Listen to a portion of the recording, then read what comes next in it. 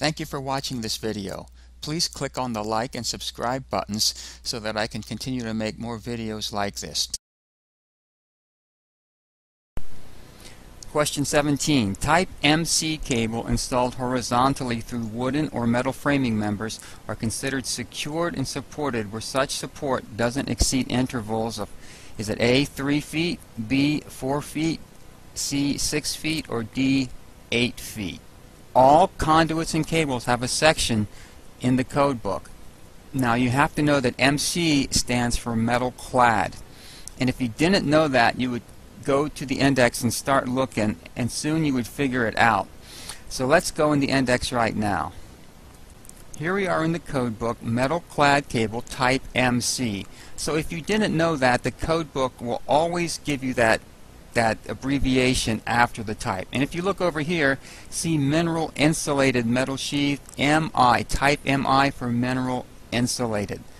So the code book does that for you. So if you have to look it up, just start going in there.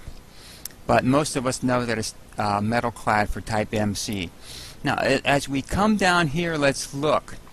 Okay, construction specifications, that might be something. But again, let's look on when you have conduits and cables, it does have this supports.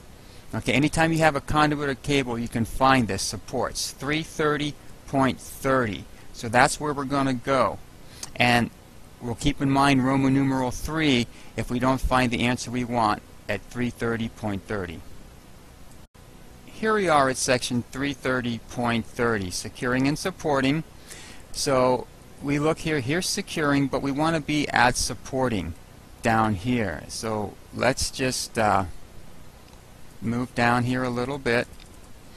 And so we read supporting, and it says horizontal runs of type MC cable, which again is what we were asked in our question. If we look down here, it should not exceed 6-foot intervals for our supports. 6 feet is answer C. Thank you for watching this video. Please click on the like and subscribe buttons so that I can continue to make more videos like this. If you find this video helpful, please consider donating using the PayPal link below. Thank you.